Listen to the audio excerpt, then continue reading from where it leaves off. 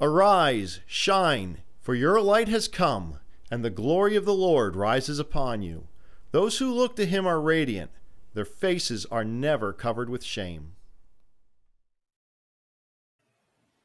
Living life to the fullest. Living life to the fullest. That is the name, the title of the new series that we are beginning today. This series is based on the verse John 10:10, which was in that passage that Stephen has just read. Okay, so in that passage, John 10:10 says, Jesus says, the thief comes only to steal, kill, and destroy. I have come that they have life and have it to the full. So as we read through, as we go through this series, we're going to take a look at what Jesus is saying here. What does he mean by living life, giving life to the full? Now, chapter 10 of John is a popular passage of Scripture. This passage is used a lot with the message of salvation. It's used by evangelists, and evangelists will focus in on the verses where Jesus talks about laying down his life. They'll look at where he says he'll lay down his life. They'll tell of how Jesus is the good shepherd who has laid down his life for the flock. In this passage, Jesus is telling everyone how he is going to die for the sins of the world, and that his death will bring new life to all who that believe. Now, how this metaphor of the good shepherd, of the sheep and the good shepherd, this would be a familiar metaphor to the Jews of the first century, because it relates to the good shepherd from Psalm 23. The Lord is my shepherd, I shall not want. It's that passage of Scripture that's being connected here. So first century Jews would be very familiar with the passage, and also the fact that Jesus is really addressing the Pharisees directly. These are the religious leaders of the time, and they would be very familiar with Psalm 23.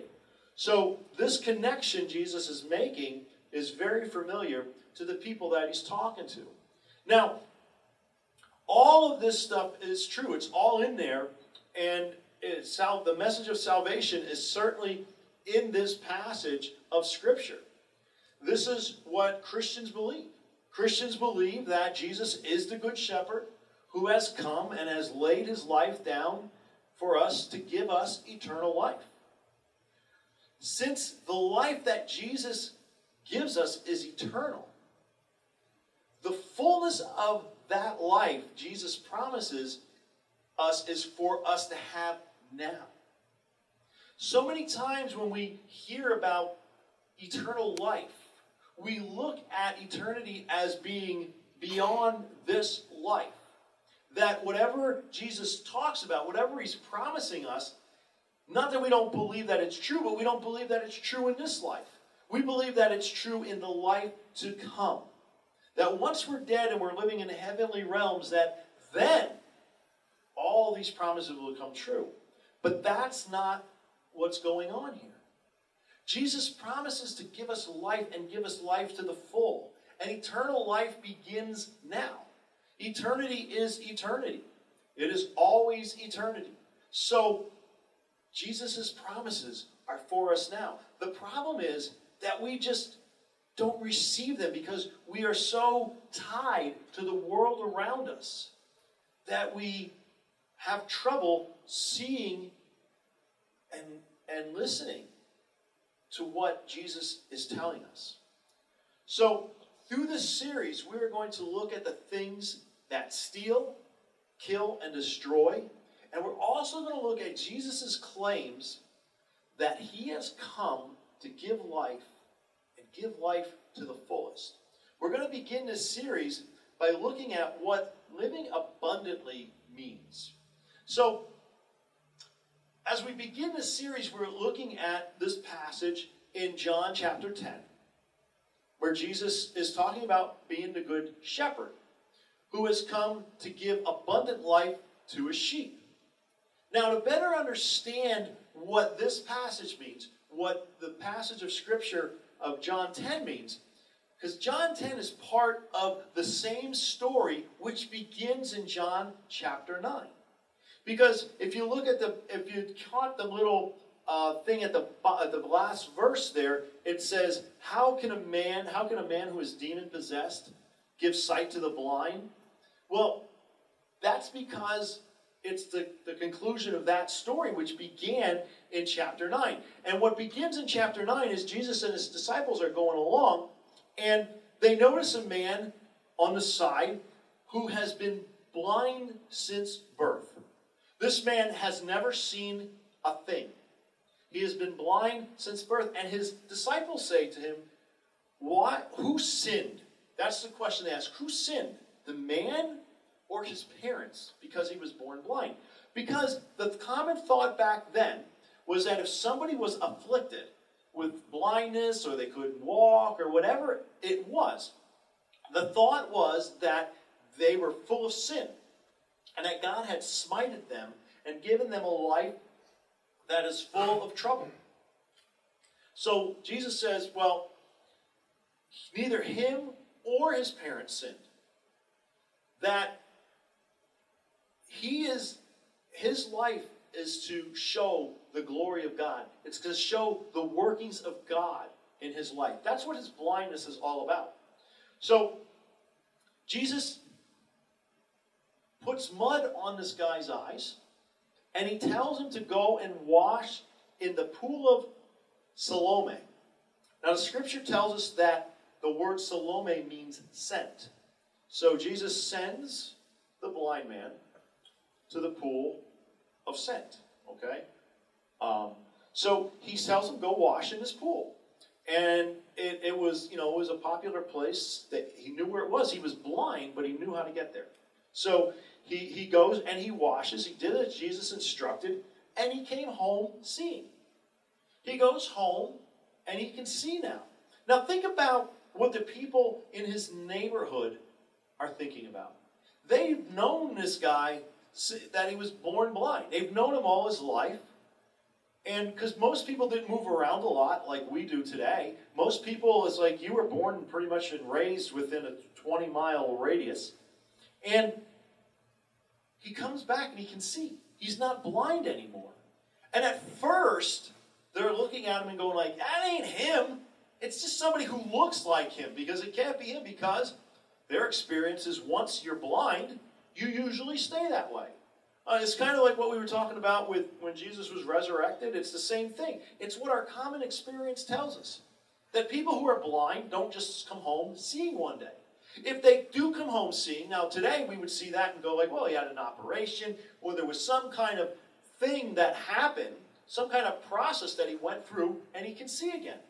But that wasn't the case here. He met Jesus. Jesus told him to wash, and he did. And he could see. Now, what would be your reaction if one of your neighbors came home that way? In the morning they left, they were blind, and in the evening they came home and they could see. And they had not gone through a procedure. It wasn't like they left in the morning and said, hey, I'm going to get my eyes fixed. They just left, they did what they normally do, and they come home and they're seeing.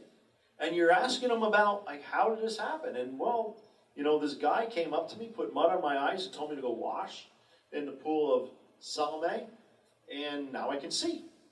So the people didn't believe, again, that he was the same person, but once they were convinced that he was, they take the man to the religious leaders. They take him to the Pharisees because they want them to know. Look at what this man Jesus can do. He can restore sight to the blind. And they knew about Jesus at that time, because people were being thrown out of the synagogues if they were claiming that Jesus was the Messiah. So the stories were going around at the time that Jesus was performing these miracles, that the lame were walking, he was healing the sick, that these things were happening. So they take him to the Pharisees, and here's what the Pharisees say. They go, how did this happen? And he tells them the story. And they're going, healing, today's the Sabbath. And healing constituted work. And the Pharisees are so caught up in their rules and regulations that they're going like, he healed on the Sabbath. And they were divided over this because they were saying that a man of God would not heal on the Sabbath because they would be breaking the Sabbath. And that would not bode well with the man of God. Because they're saying that he's got to be a sinner because he's not keeping the Sabbath. They're totally dismissing the fact that this guy was blind and now he can see and that Jesus is responsible for it. They're so caught up in the fact, and Jesus talks to them about their blindness because they can't see what went on in front of them. They're so blinded by their system, their rules and their regulations, that they can't see the miracle of God happening right before their eyes. And I just wonder how many times this happens to each and every one of us. That we're so caught up in what should be right and what's the right way of doing things and how things should be done, that God could be performing miracles right in our midst and we'll miss them because we're just too concerned about other things. We're too concerned with the way we think things should be. So they're divided over whether Jesus is demon-possessed, or if he's a sinner, or if he's a man of God. There's a division amongst these Pharisees over this healing of this blind man. So they asked the blind man what he thinks. What do you think of this guy? And he says, I think he's a prophet. And, they're like, well, we're not convinced of this. We're still not convinced. They're not convinced of the whole story. So they send for the guy's parents. They want to know, is this guy your son? And was he born blind? And if that's the truth, how is it that he can see today? And the parents come and parents confirm it. Yeah, he's our son. He was born blind. He was blind this morning. He's not now. Now, the parents, they're a little, they're being questioned and they're asked how this happened, this thing about Jesus and all that, and they're concerned about being thrown out of the synagogue. Because being thrown out of the synagogue meant that you were basically being cut off from God. That's how it was equated, that you're being shut out, that the religious leaders, they held the position of the go-between. They sat between the people and God. So if you weren't allowed to come into the synagogue, if you weren't allowed to be a part of the temple, if you weren't allowed to be a part of the religious system, then you were cut off from God. And the parents were very afraid of this happening.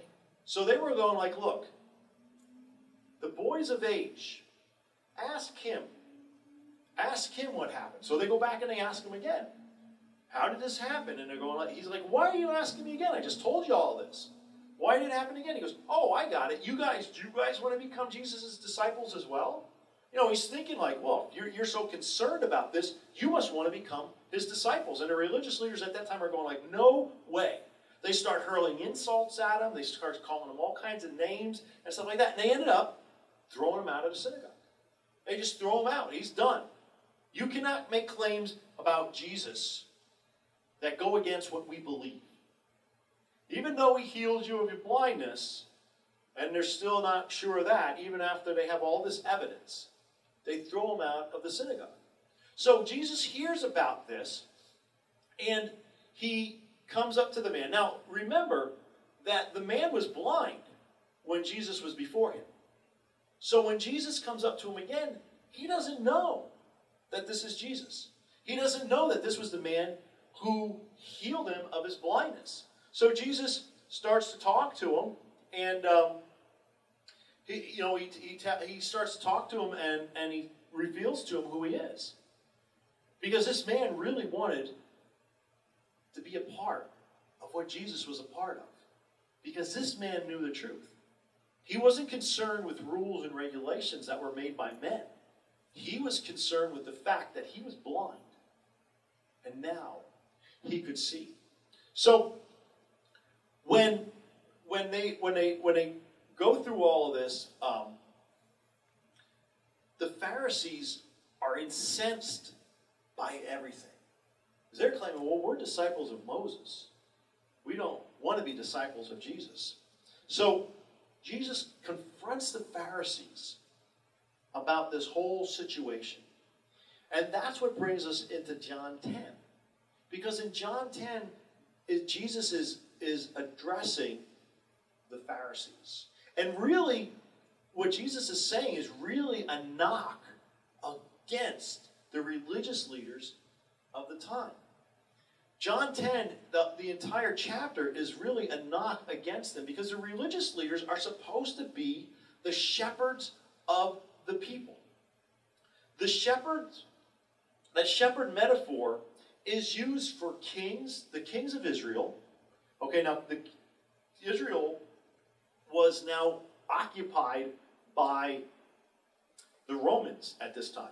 So there were no kings of Israel because the Roman government frowned on that kind of stuff.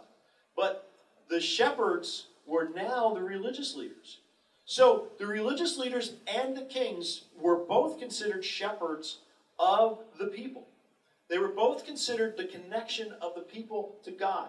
They were to be the shepherds over God's people. They were supposed to be looking over God's people as a shepherd would overlook their flock of sheep. Now, Jesus equates the religious leaders who are considered the shepherds of the people. He equates them with thieves and robbers. Instead of leading the people by going before them and being an example to them, the religious leaders placed heavy burdens of rules and regulations on the people. They do this in the name of God, but instead of bringing them life, it only enslaves them to a system which restricts their growth. And it also restricts their relationship with God. Jesus was confronting their excessive rules and regulations that the religious leaders had, which he said was stealing the life from the people. Now, there are religious systems like this all over the world today, where there are systems of rules and regulations, and people just are caught up in performing certain things because they think that makes them right with a God or some religious thing or something. And there are even Christian churches that are like this today. Some of you may even be familiar with them. Some of you may have come from places like that. Some churches can be very, very rule-oriented as far as, rituals and structures and stuff like that. And then on the other hand, you have some that it's just like anything goes. There's a big pendulum swing sometimes between, so what's right? What's the right way? Do we need rules and regulations? Or do we need to just throw caution to the wind and hope everything works out? Because there is this tenuous relationship between having too many rules and having too few rules. But in reality, most people believe that rules are necessary for others, but not for themselves. This story isn't about rules and regulations, though. This story is about a relationship. See, we can't overlook what Jesus is saying about the shepherd and the sheep. Jesus says that his sheep listen to him because they know his voice. His sheep don't listen to strangers. In fact, they run away from strangers because they don't recognize their voice.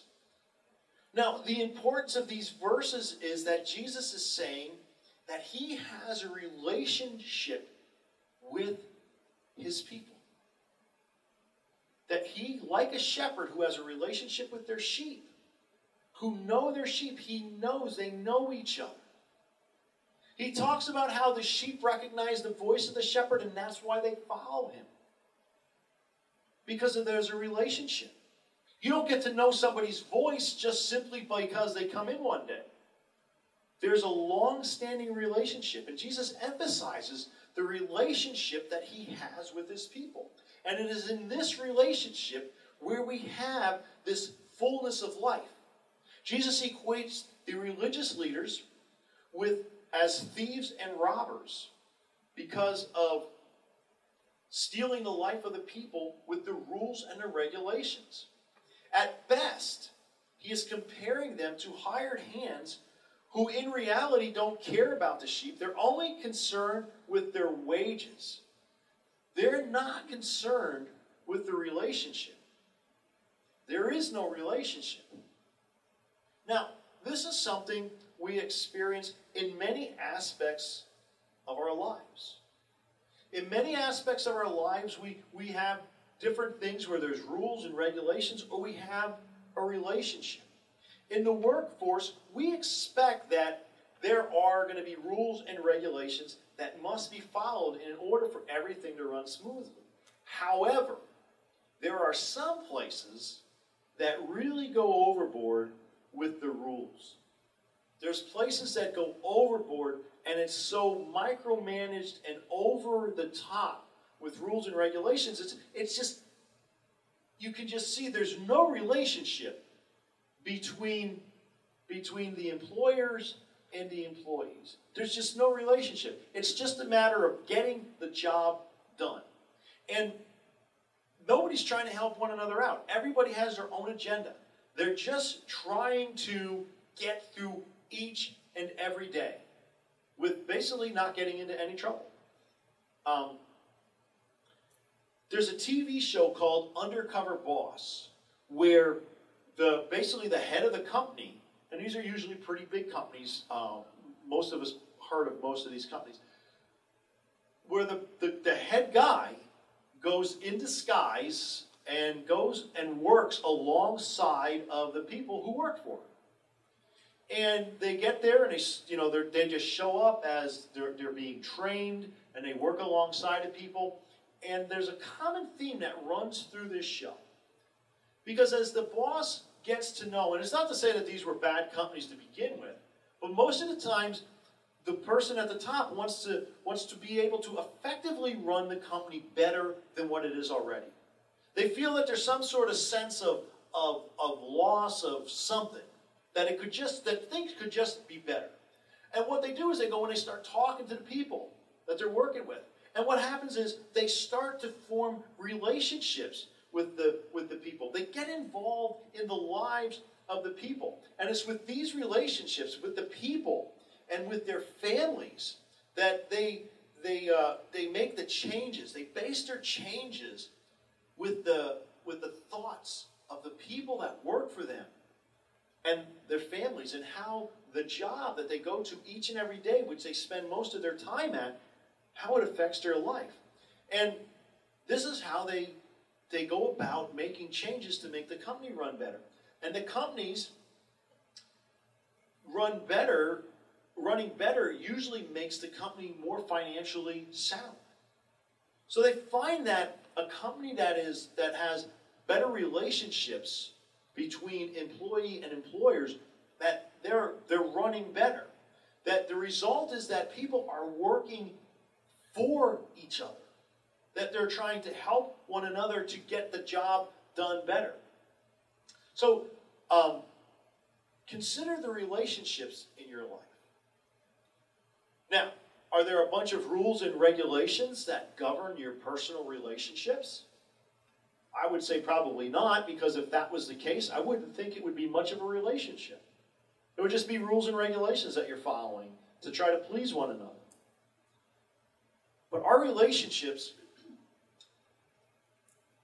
go much better when we are in tune with one another.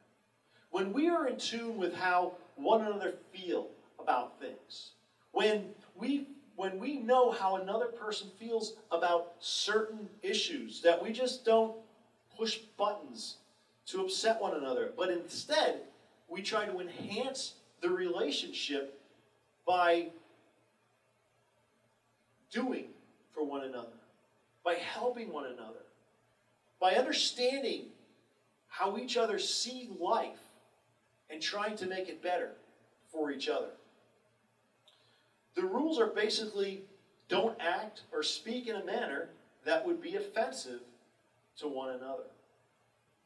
In a relationship, we are always looking out for the needs of each other.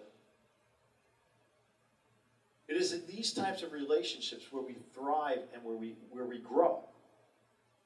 So throughout this series, what we're going to look at is the different aspects of relationships with each other and with God.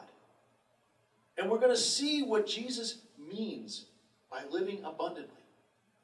Because I believe that living abundantly begins by having a relationship with God, by having peace with God. And this peace comes in knowing that our sins are forgiven. This peace comes in knowing that we don't have to follow a rigid system of rules and regulations to earn our way into God's good graces. But that God has, through His grace and through His love and through His desire to have a relationship with each and every one of us, that He sent Jesus for the forgiveness of our sins. That through Jesus, God extended His love and His mercy towards us. And we have to believe.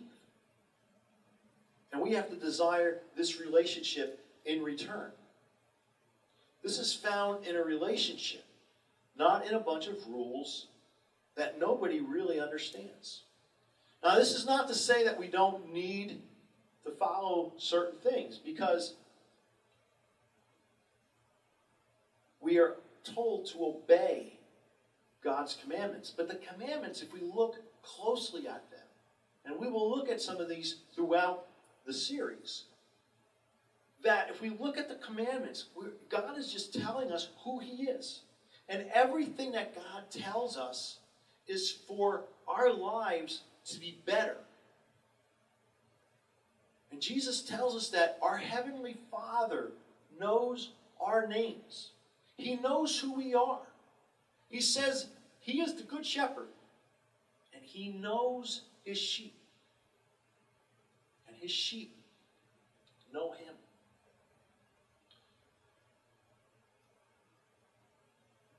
This week, look at your relationships.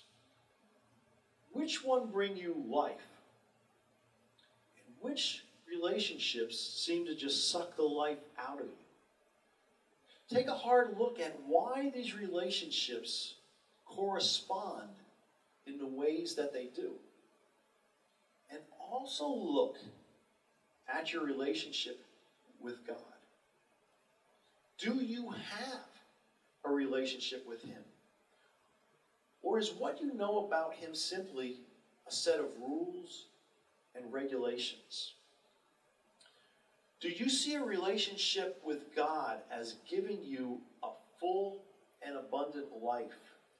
Or do you instead see God as basically taking all the fun out of your life? And if that's so, why is that? Because I know that's true for a lot of people. That they just can't come to want to even know about God, because what they equate God with is a bunch of rules and regulations. What they equate God with is stealing all their fun from them. But Jesus says, I have come to give you life, and to give you life abundantly. So what do you believe about that? Jesus has promised us this abundant life. The people around Him were divided. When Jesus talked about being the Good Shepherd, when Jesus healed this man, the people around Him were divided. Those who believed, they wanted to listen to Jesus. They wanted to know more about Jesus. But those who didn't believe, they didn't want to hear another word from Jesus from that point on. Because what they did was they put their faith in their religious systems that they created.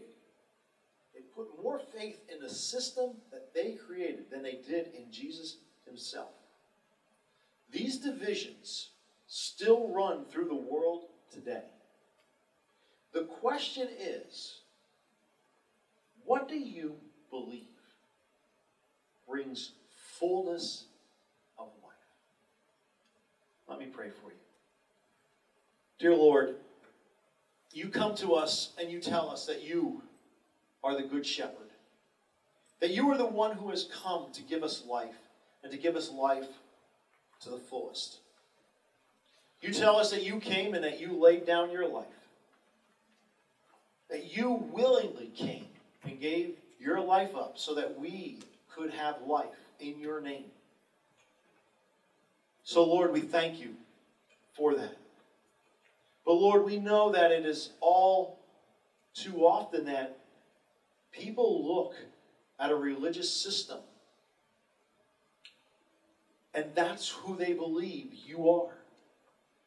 That you represent the system. And they don't see a fullness of life. They don't see an abundance of life. They just see a bunch of rules and regulations. But Lord, your word is so much different than just rules and regulations. Lord, your word tells us that you desire a relationship with us.